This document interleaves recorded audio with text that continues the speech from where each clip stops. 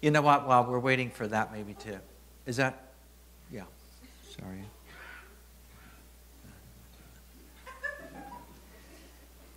Man, when Mark announced 13,000, honestly, Harriet and I are, man, overwhelmed isn't even the words that we can even come up with. Man, I just wish the Basodios could be like up in the bleachers, just having watched you guys pour out your love, hard work, sharing so generously, far and above and beyond anything that we were even anticipating. Wow. Thank you seems trite.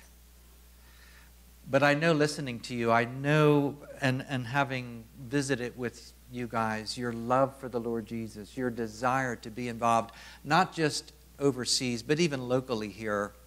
God bless you and increase your tribe and your circle of influence as you live for the Lord Jesus. There it is. Okay.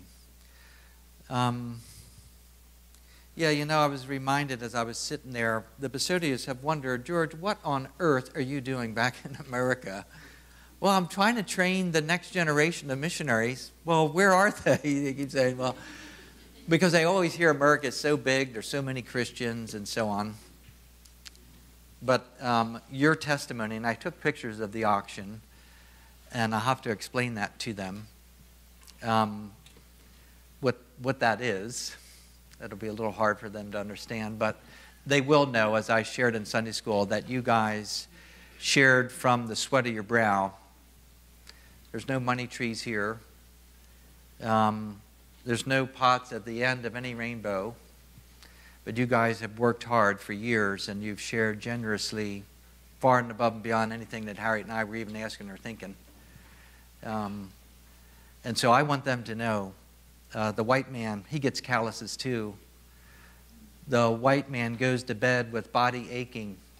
The white man too has stress. He too has bills to pay. He too gets sick. He too loses loved ones to cancer and so on.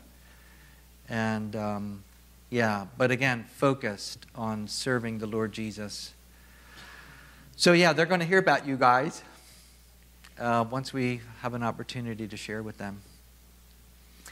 Okay, so we've been meeting these last few days about finishing the race and completing the task. And I was delighted when I heard from Josh that that was the theme. Anybody can start. Easy to start. It's finishing that matters. And that's the thing that the Lord keeps pressing home to Harriet and I even. We can get tired, can't we? Looking for the honorable discharge. Or man, Lord, can't I just kind of wind down and cruise in? I have to admit, one time I thought, man, Harriet, you know what? Every time I see those Walmart greeters, that looks like an enviable job. But I guess they don't even have them now. I was thinking about that one time. I thought, man, is that a return? Man, how easy would that be? And then I read in the paper where a guy said that to some pregnant lady walking in, and she started choking him, this 70-year-old man. And so they had to call the cops and everything. So I thought, man, even being a Walmart greeter is not even safe. She must have been on edge, I suppose.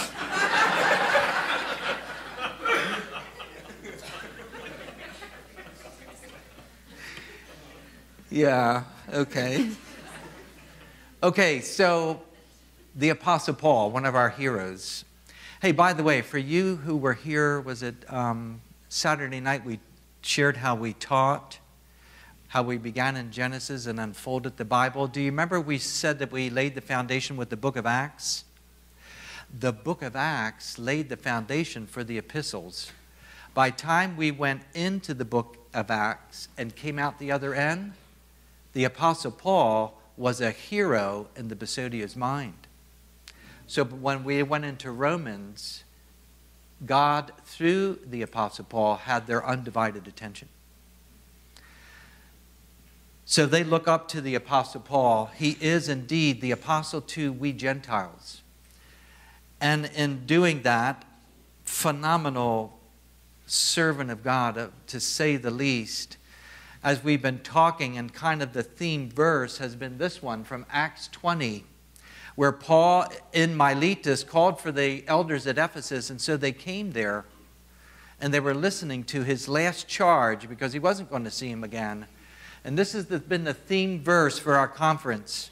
As Paul said, even though he knew dangers were coming, the Spirit of God assured him, you will be persecuted. You are going to suffer, even being imprisoned. Paul said, you know what? It doesn't matter, even though I know that's going to be my experience. I consider my life worth nothing to me.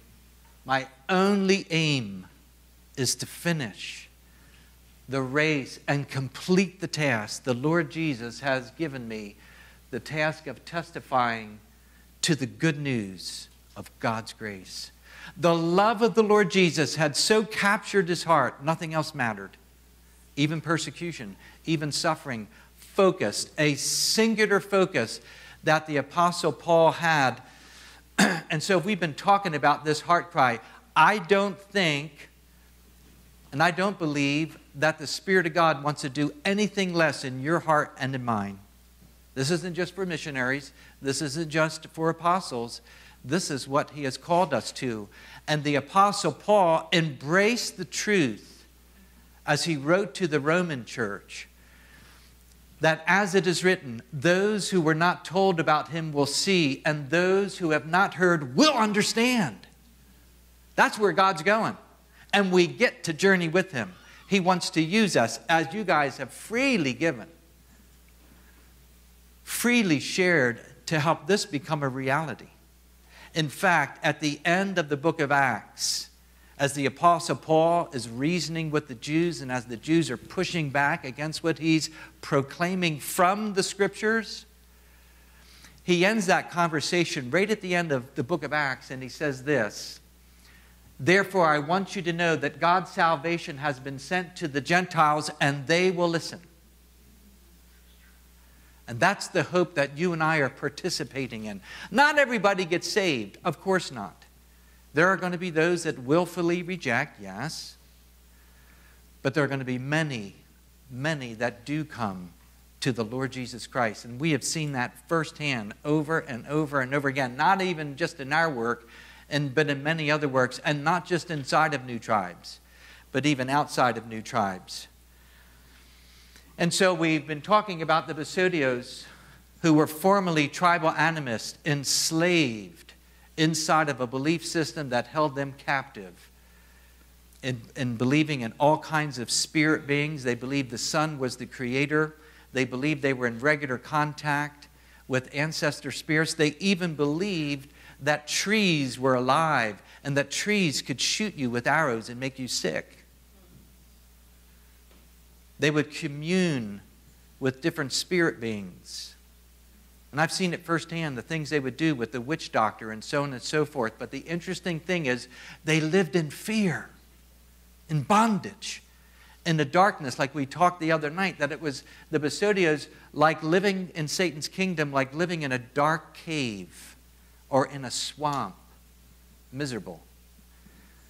And so when they liken what's it like being in God's kingdom, it's like getting to the mountaintop and feeling the refreshing breezes coming in and restoring your soul and breathing in new life and hope. And that's the way the Basodios talk of what it was like to come to the Lord Jesus.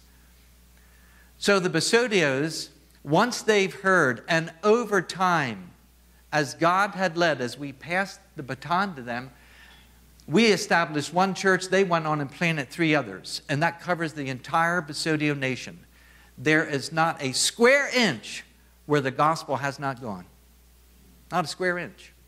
They are bold, confident witnesses because it is good news. It is good news. That's the point. The gospel is the good news. And that's what God has given us as a commission as local churches to reach our area here. Yes, if people need the gospel right here in this part of Washington.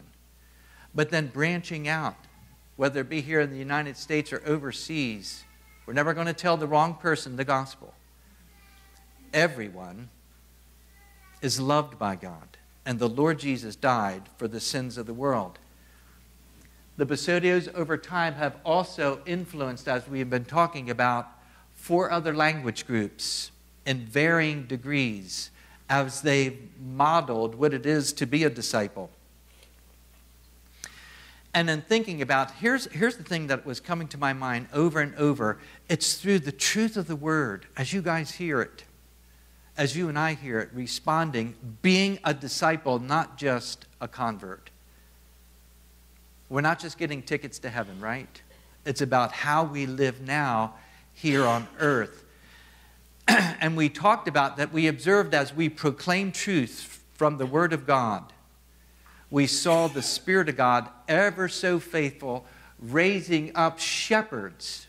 It was the Holy Spirit that began to raise up shepherds. And here's what we watched over time, where the Basodios, as they were led to Christ and disciples, so they turned and discipled others, to where them as leaders, the first ones we put our hands on, they went in turn and raised up more leaders. And I got a little video clip here for you that I want to show you. This is an ordination Basodio style.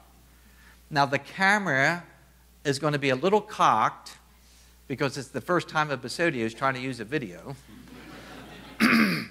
But this is Basodios, and it's one of the guys, and I'll tell you what he's saying afterwards, what Miley is saying in this prayer of ordination. It's 4 existing elders in the background putting their hands on those that they have discipled and are now ordaining as pastors in the Basodio church.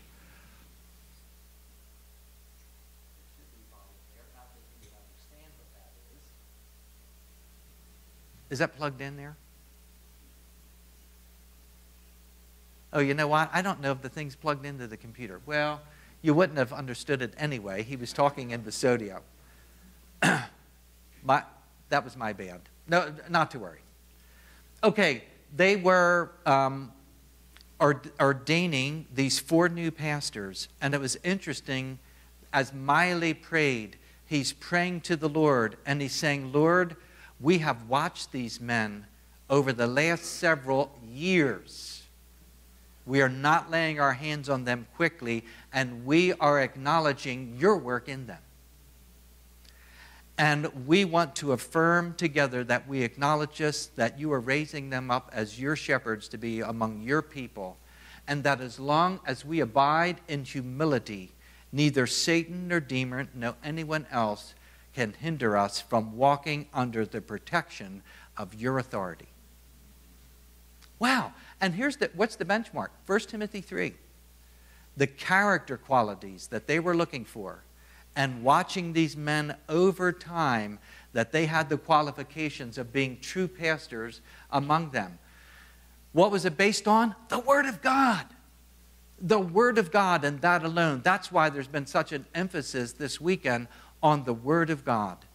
The entire full counsel of God. And so as we watch the Basodios do this, one of the things that came to mind, the Basodios take this super serious in terms of being a steward of the gospel, being a steward of being a true disciple. And the Basodios are quick to call you out if you're a fake. Now, they smell it, and they see it. Man, I'll tell you what, you do not get to do the used car salesman with those guys. They see right through that. And the way they tell it is you have no moral authority. Your life is not backing up your words. And they see right through that. And I was reminded of Tsudawa, one of the guys there, and I'm reminded of that verse that Paul said in 1 Corinthians, now it is required that those who have been given a trust must prove faithful. Genuine leaders. And I thought about this. Guys, I've watched the Basodios as they've matured, as godly, mature Christian adults, walking with God not like babies, but as mature men. As they raised up other guys, you saw the ordination there. There was some other guys that didn't make it. And I know one of the guys who was hot and cold, hot and cold. In fact, that's the words Tsudawama used as he was actually exhorting one of the guys that did not make the ordination because he wasn't faithful. He was like the mist. They say you're like the mist, the morning mist. You're there, then you're gone. That's not going to work. So I quoted what Sudowama actually said to one of the guys. He said it in a gracious, kind way, but he said it straightforward because he loved the guy and wanted to keep working with him, but he wanted to know, where do you stand? And this is what he said to the guy. You're hot, you're cold, you're not a good picture. In other words, you're not a good model. No one will follow you. Do not play with this. If you don't want to do it, then step aside. Man, if you're in, you're in. But we can't play around with the things of God. You're not going to be able to shepherd the flock of the Lord Jesus. And so that's the way the Basodis, I want you to get a taste of the way that they're approaching this, that God has called them to. This is a sober stewardship. So when we feel as we pour our lives into the Basodios, man, not only are we teaching, we're being taught. And we're learning as well as we see God, and they have refreshed my heart so many times. You know, I mentioned the other night, but I'm going to mention it again. An illustration comes to my mind.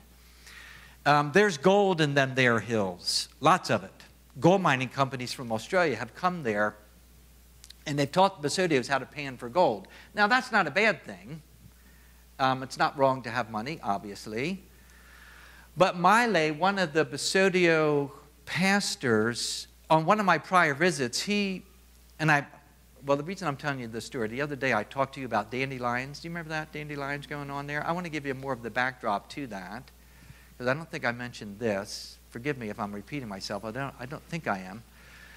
One day on one of my visits going back, I'm sitting there in the house there in the village, and Miley, the Basodio pastor, he happens to walk into the house, and he sits down, and we're just chatting there at the kitchen table, and he holds out his hand, all calloused.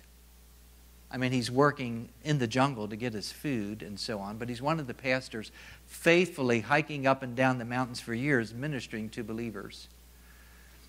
And as we're chatting there, he holds out his calloused, dirty hand. He's dressed in rags.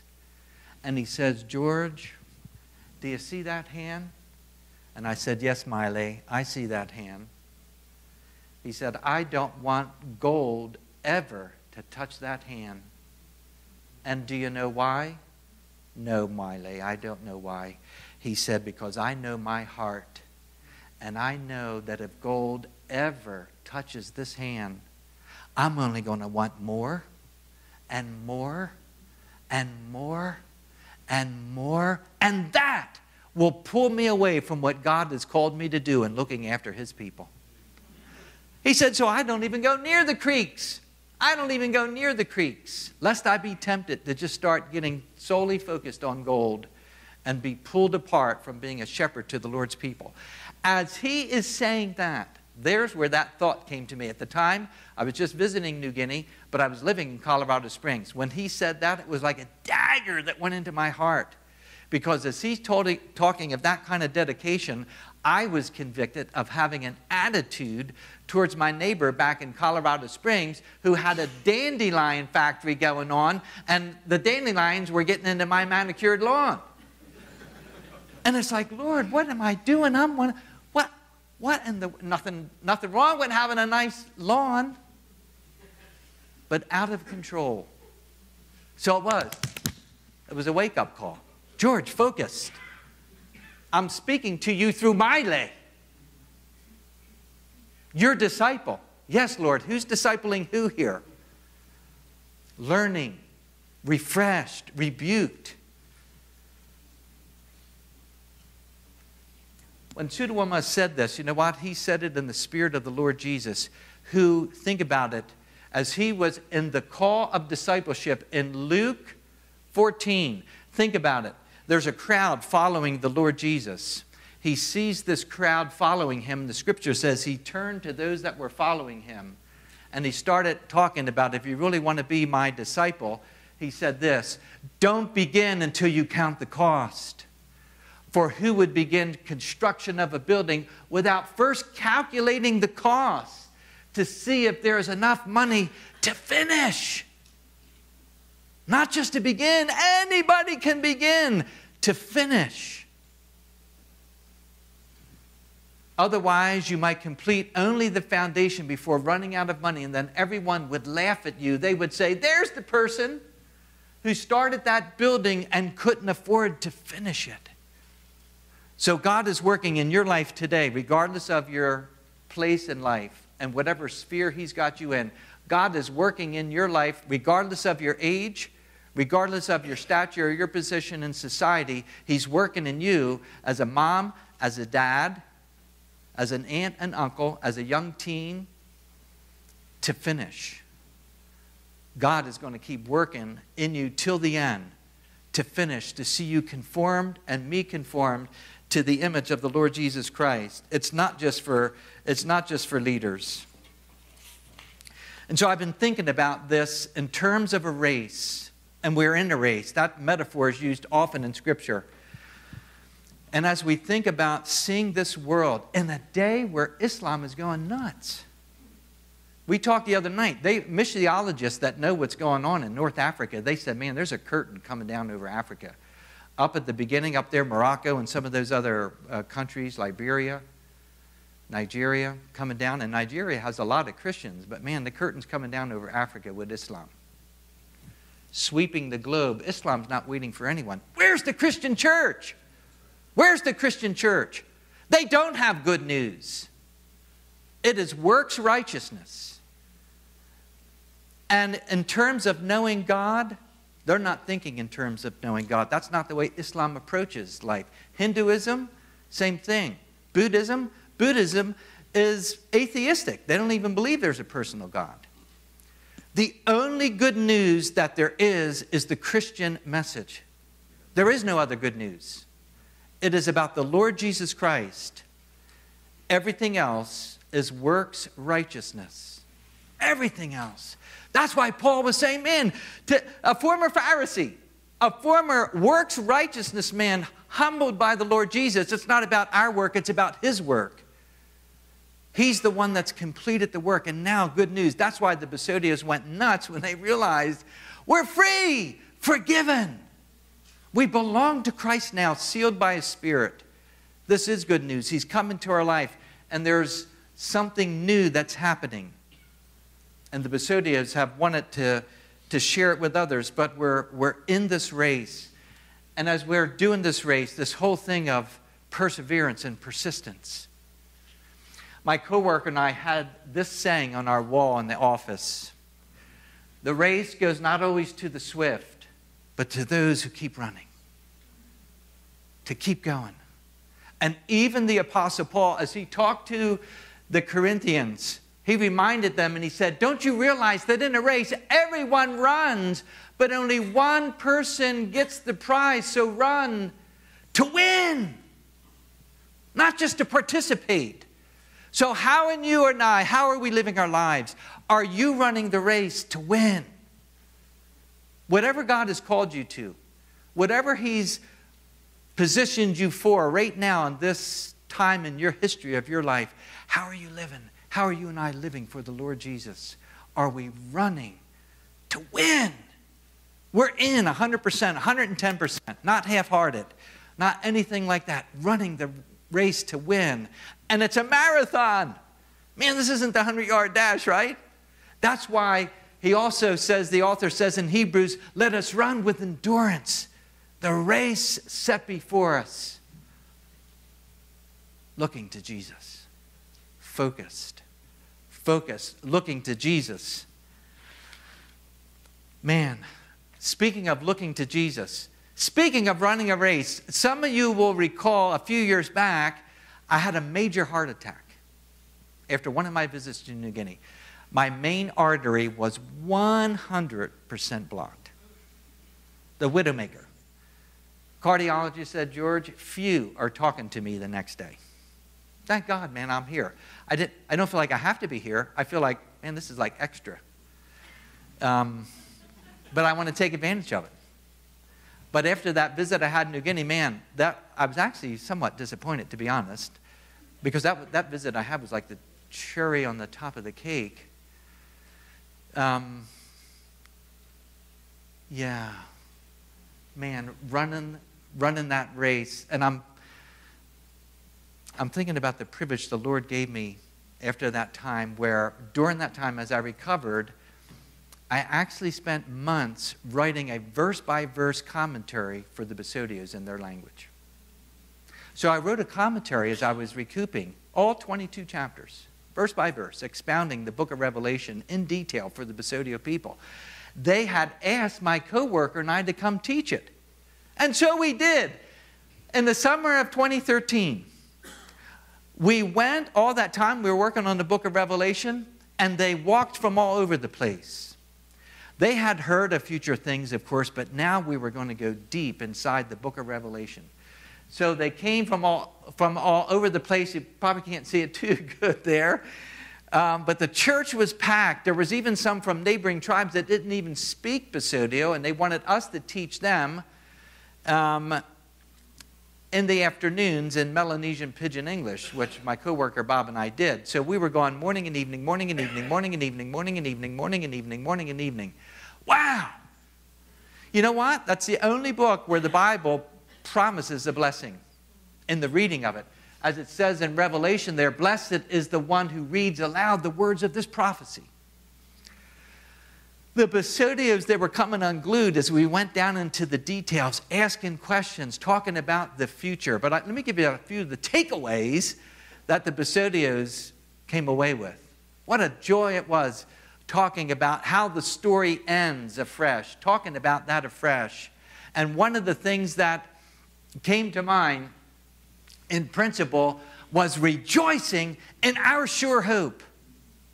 When they were reading in the scriptures, for example, then I saw a new heaven and a new earth, for the first heaven and the first earth had passed away. And I heard a loud voice from the throne saying, look, God's dwelling is now among the people, and he will dwell with them, and they will be his people, and God himself will be with them and be their God. He will wipe every tear from their eyes.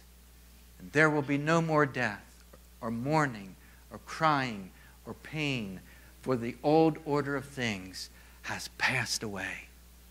Wow! Man, in their hearts it was like a blowtorch.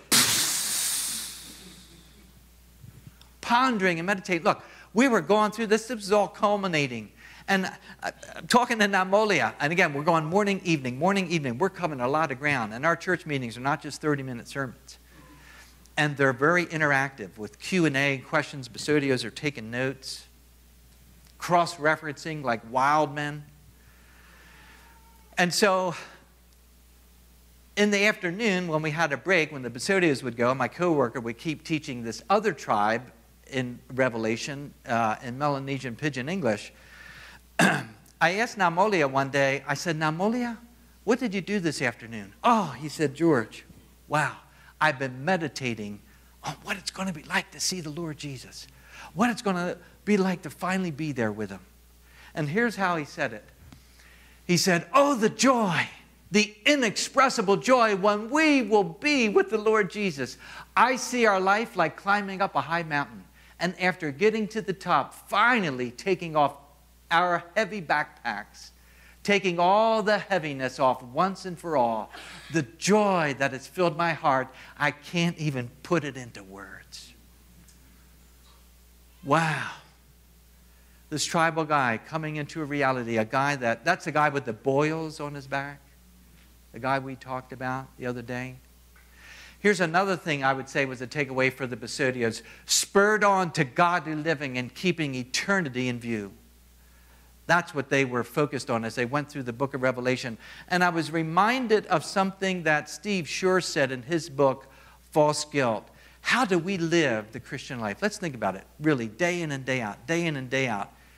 He said something at the beginning of his book called False Guilt that really captured my attention when he said this. Oh, sorry.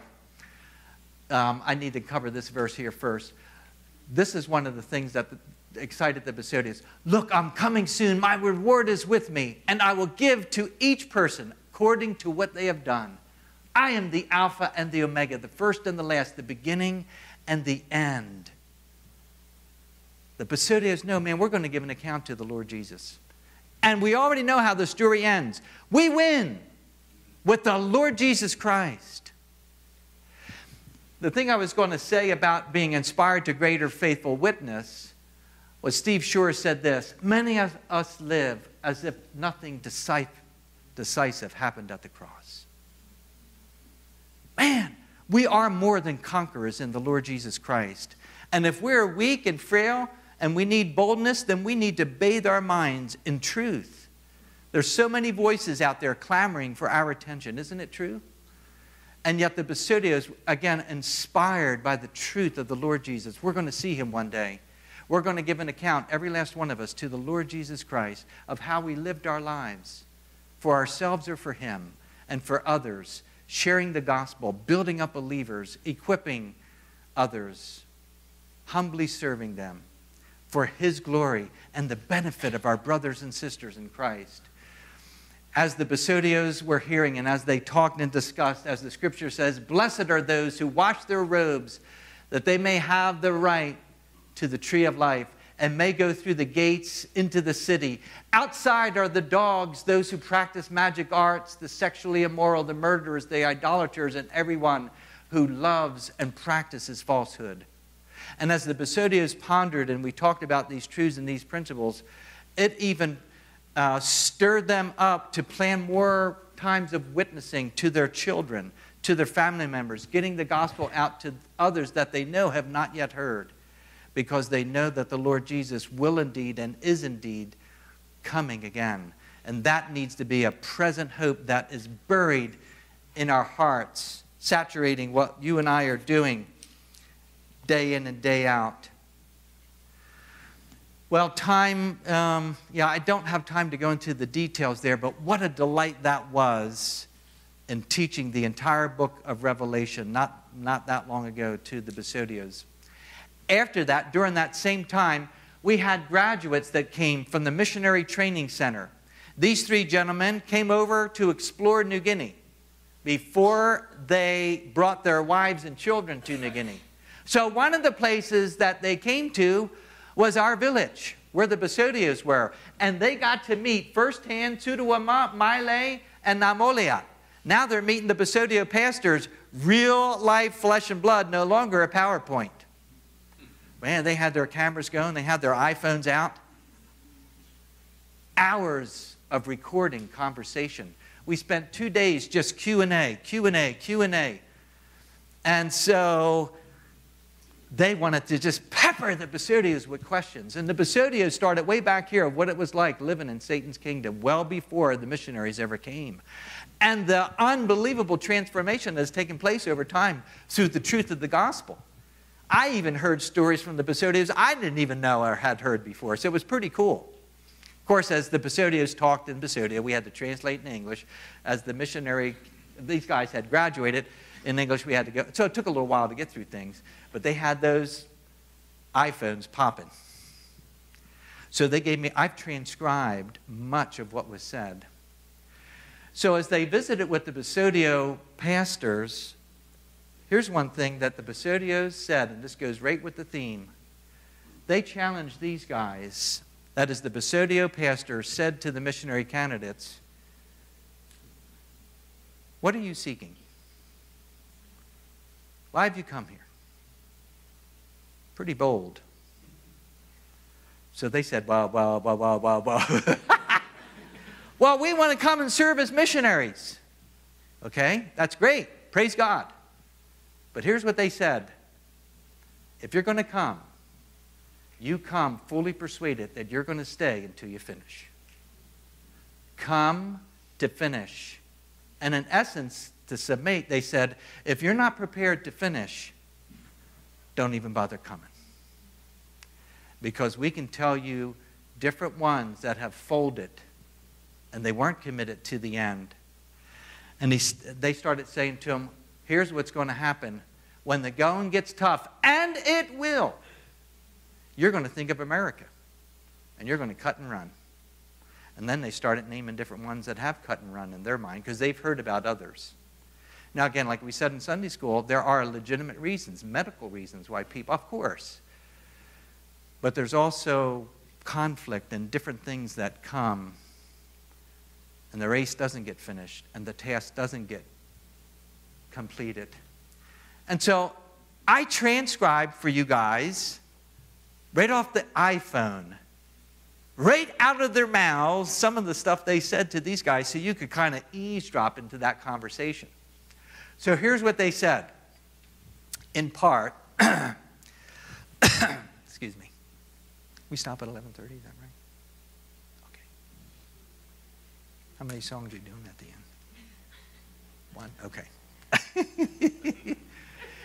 Here's what they said. If some of our brothers come here to work in Papua New Guinea, in coming to work, they need to be careful of self-confident thoughts that they may sometimes have in their own hearts, thinking, for example, we know how to do various things in our own strength. We know how to drive cars. We know how to acquire goods. We can all typically be self-confident like that. For us in Papua New Guinea, it may be in regards to other things. Our self-confidence may be in knowing how to make gardens or panning for gold. But that kind of self-confidence, we cannot do God's work well. We doers of God's work are to be humble men, nobodies. We must be thinking straightly like this. When Jesus came to this ground, he was one who had complete understanding. In fact, he was God. But having humbled himself, he came down, and so he was here as a regular man. Who's the model for the Basodios? The Lord Jesus Christ, the incredible humility of Christ, the condescension of the Lord Jesus Christ. He did not hold equality with God a thing to be grasped, but left that all behind. And that's what they kept talking about. Having taken off his heavenly body and his big name, and having come to the ground as a regular man, as a nobody, he was inside a regular woman's womb. He thought, later it will be the case that people must attentively observe that which I will be doing. And so having made himself of no account, he became a small child so that he could be born by a regular woman and thus be here as a regular man. And he lowered his name too. And so he was here in the appearance as a nobody. And so he went on living humbly like that. The Basodios always talk about two things that will take them out of ministry, and that's pride and lust. And they constantly remind each other, hey, come on, the way down is those two pathways. Humility is the path that the Lord Jesus is going to lead us on. And so they go on and say the model for living is Jesus. So in coming to work in Papua New Guinea, that is the one life principle to follow. First, taking off, and they use a verb which meant to disrobe, the way you are used to doing things in America. Don't come here like an American, is what they were saying. Then having come here to Papua New Guinea, then you will be ready to work to see your fellow man redeemed by God. Wow, I'm reading this. And guys, there's so much more on side of these iPhones. I got the whole thing. Just their humility. So there was these guys had come, and the Basodios are listening to these testimonies, and there was a guy who was part of the missions committee who had also followed one of these graduates over to New Guinea. So there was actually 4 of them. I don't have the 4th picture up there. But the guy was from a church, it's either Oregon, I think it was Oregon, and he was on the missions committee, a dear, dear, dear man of God. And so as they're going around sharing stories, this guy's name was Paul. Tsudawama, the Basodio pastor, says to Paul, and what about you? What are you doing with your life? So the guy says, I knew this was going to happen. It turns out this guy's wife was excited that he was going to New Guinea because the wife wants to do mission work. But the husband's not so persuaded. Tears welling up in his eyes. And the guy just opened his heart. Humble, confessed, you know what? Man, I just got a new job. Man, we just bought a new beautiful house. Man, I'm struggling. And he's just laying it out to the Basodios. And so after he shares this inner wrestling, just raw vulnerability with these dear tribal people, Tudawama says, let me pray for you. Wow. So, of course, he starts praying in Basodio. And he's praying that God would help him to live with eternity in view. And he said, Lord, help our brother not to be lusting after the things of the ground. Wow. And in all sincerity, they loved up on this guy and just cried out for God's mercy because they knew the brother was struggling. And they weren't sure what God had for that brother. Who knows? That's something between him and his wife to figure out. But the Basodios were impacting this mission committee guy. It was really cool. So anyway, these missionary graduates, and I'm going to close with some final thoughts here. They said, do you have any word for American churches? So they said, yeah, we do. So that's part of what I want to close with. Here's what they said to just American churches in general. The Basodios said this, and I pulled off a few quotes. Tudawama said this, my brothers and sisters of America, you cannot be living as though you are leftovers, as if you are extras, standing idly by with nothing to do in regards to reaching the lost. Man, a good, healthy challenge. And again, they don't know. They're just talking to churches in America in general. But we're in this together, in other words. And then Miley, you may remember Miley. I shared about him with his feet. The guy that for decades has been walking up and down mountains, discipling believers, taking the gospel to other ways. Just a humble, he's a man of few possessions. A man of few possessions. But I took it right off the iPhone. Here's a quote from Miley. The various and sundry material things of America that are in your care should not have control over you, but rather you should think that the main important thing is the fact that my fellow man has not yet heard God's talk, and I need to help them. He went on and he said this, yes, living in the land of Papua New Guinea is very difficult. You living in America have life somewhat nicer, and you have many various things, but you cannot allow yourself to be like living inside a prison regarding such a life and many things. You in America have very many material things. You have money and cars and various things, but you cannot be placing your confidence in those things or be lusting after them. But rather consider if whether you are thirsting for obeying God's word like you would thirst for water. And the Basodios know an awful lot about being thirsty. And then Miley closed his thoughts like this. I am saying these things to strengthen you and to help you. I am saying these things to strengthen you, but you too help us by praying for us here in Papua New Guinea as we work together in this difficult work. And we too, in helping you, will pray for you so that you will do God's work well. And when all the people in all the corners of the world have finally heard God's talk, and after Jesus comes for us again, and we are all finally together in heaven, what a wonderful, indescribable time that will be. You know, Miley and his team over there are living with eternity in view. And I'll tell you what, I think the Basodios would see, hey, you guys are in. Peaceful Valley is in. They're all in. Because every time I come here, I sense that you two, like the Basodios, are living with that end picture that the Lord Jesus is working even to the present hour, that this is his goal. And we're going to be singing around that throne together with the Basodios and the other ones that you support that are reaching different people groups, and even the local ones right here in this area around that throne, from every tribe and language and people and nation. That's why we exist. That's why God is using the church to call out for a people for his name.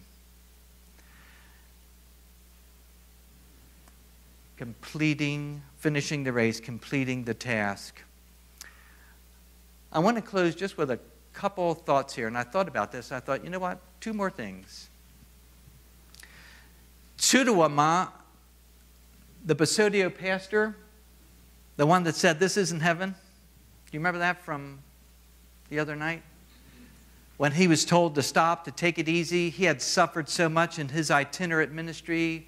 I've seen Chudawama being so sick, having boils, having lost a ton of weight, still walk in the mountains like this to take others the gospel. just like that. And they're saying, take a break, take a break, take a break. That's the context where he says, look, this isn't heaven. We'll have plenty of time to rest later. For now, man, we're to be about what the Lord Jesus has called us to until he comes again. And so he's actually crafted a message for the students that I share with the students. And I thought, you know what? The message he shares with the missionary candidates in training is actually something you and I could benefit from hearing about finishing. And in the spirit of 1 Corinthians 16:13, where Paul says to the church, be on guard, stand firm in the faith, be courageous, be strong. In that spirit, here's what Sudawa said to the missionary candidates in training in Missouri. Don't turn back from the work which you are learning about and being strengthened in. Do not turn back from the work which God has given you to do. Be strong. If you give up and turn back and do not go tell those who've never heard, then who will go tell them? Those people will continue living in their total sin debt. But so that they can be forgiven and free from their sin debt, they must be told God's word. Be strong in continuing to do that work of God. And I believe that's the message he has for you and for me. The message of telling others the good news about the wonderful grace of God. The other night I closed with Maui Ba, and some of you weren't here, so I'm just going to share this. This is the last quote from the Basodios. In the advertisement video, whatever you showed there about people coming to the conference, there was something I said in the language. Well, here's what it was. It was a quote from Maui Ba, and Maui Ba said this to us. When you first arrived among us, if I would have known that this was the message you had come to proclaim to us, I would have taught you our language day and night, so that we could have heard it all the sooner. Guys, you and I need to be persuaded. It is the best news. I was going to say the goodest, but that's probably not even a word. Guys, the good news. Let's be fully persuaded, and if we're not fully persuaded, let's cry out to God for mercy, that he would persuade us that the news that he's given us is the best news anyone's ever going to hear about anything this side of eternity. Well, I'm going to close right now, and I'm not going to ask Harriet. We don't have time for that song. We'll have to give that a miss. Next time, sweetie. All right. Guys, thank you so, so much for your incredible generosity, for the warm fellowship, and just for the life of Christ that we see in you guys. And I'm not just saying that as a token thing. You guys have refreshed our own hearts many, many times. You've had an intimate impact on the Basodio people, to say the least, not to mention the other works and very good and wonderful ministries that you guys have supported throughout the years. I just pray that your model here as a light on the hill will be a model for other churches. Thanks very much.